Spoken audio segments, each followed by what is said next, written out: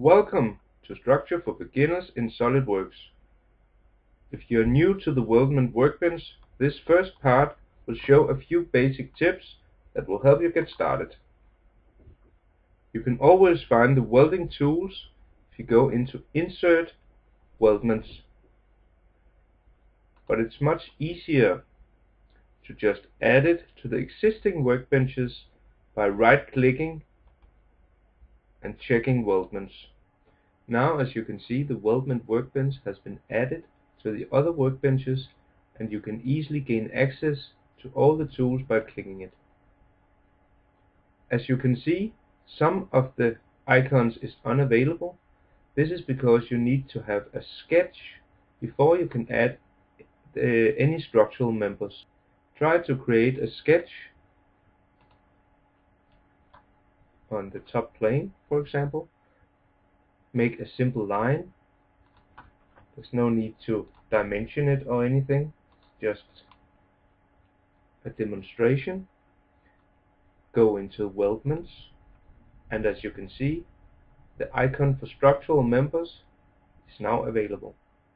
Click the structural member icon.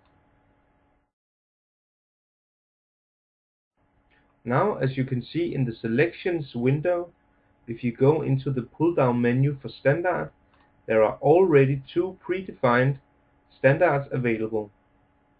If you take the ISO, for example, go into Type, select Rectangular Tube, go into Size. There are only 4 different sizes available. Now you can add more sizes and standards to the catalog. If you go into the design library, expand the SolidWorks content, and click Weldments. Now several different standards becomes available to download. If you hover the mouse on top of the icon, a little annotation tells you that you can download these files if you control-click it. In this example, I will download and install the DIN and the ISO standards. Control-click, select a location for the zip folder. Do the same with the ISO.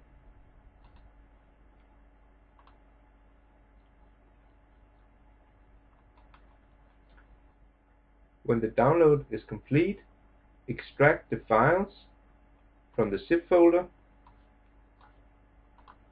The location doesn't really matter, because later on in the process you will tell SolidWorks where to find the profiles.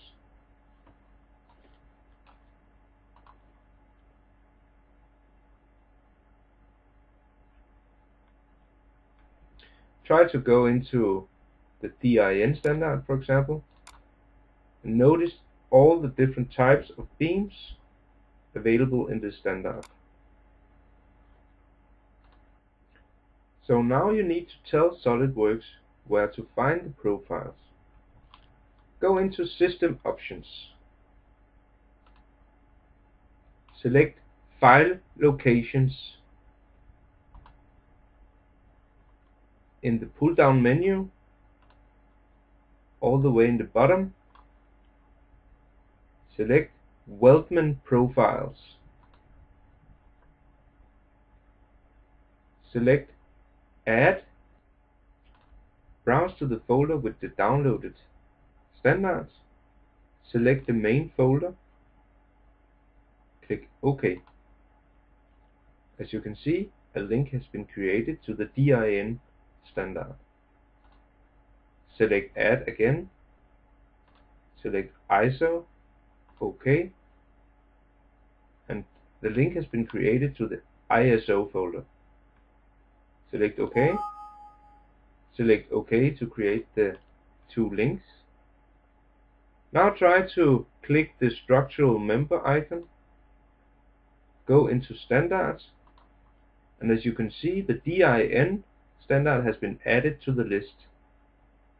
Try to go into the ISO standard. On the type, select rectangular tube as before, and notice there is a lot more sizes than previous. Try to select a size, for example 200 times 100 times 10, and click the line created in the sketch. As you can see, the profile has now been added to the line. This completes the first part of Structure for Beginners in SolidWorks. In the next part, part 2, we will take a look at how to create a 3D sketch for a structure with structural members. Thank you for watching.